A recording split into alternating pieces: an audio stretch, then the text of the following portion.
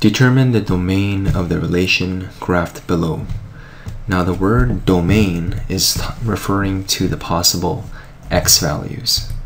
So we're interested in the possible x values. From where to where, the x values. And we see here that we're starting around here, which is -4, all the way to 2. Now what I notice here is that we have a white circle. It's hollow here. It's missing the actual endpoint. So we use a rounded bracket when we're actually missing the endpoint. So we have -4 all the way, comma, all the way until 2.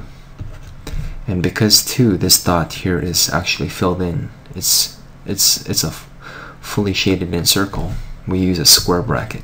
That's the convention, that's the rule that we use. So here we have the domain, -4 all the way to 2. And because we're not including the actual endpoint, we use a rounded bracket. So the answer here is A.